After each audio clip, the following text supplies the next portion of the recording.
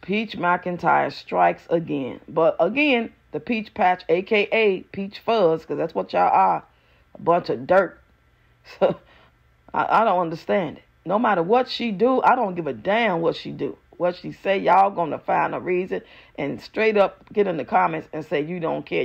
Nobody can never make me hate her. Nobody trying to make y'all hate nobody. We just want y'all to call out the bullshit when you see it. Like you would do if it was me. Put me in her shoes.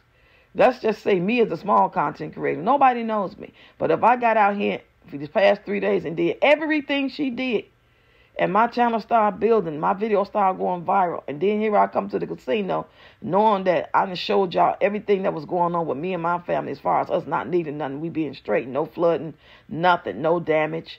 We got money. I'm a big-time content creator. If that was me, but I was just small because nobody knew me, but I was growing, y'all be calling my ass out, dragging me in the mud, baby.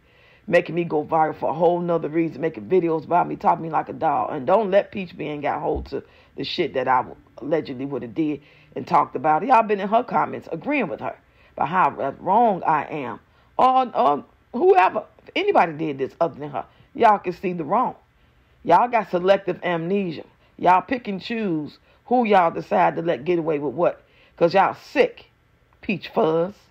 This woman then went to the casino to have a good time and then found out that they was giving out and took advantage of it. And y'all want to act like she was entitled to it. A couple of y'all got in the comments, and I'm not going to call y'all Peach Patch or Peach Fuzz because y'all think y'all was just like me scrolling.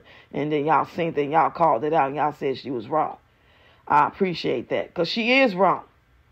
This is a very serious time, and everything she's been doing around here, putting her life in danger, mocking people. People are really feeling bad and going through shit, and she acting like, oh, me and my family, we're fine. There's no flooding, and we don't have that problem. You know, it's all about her, but y'all too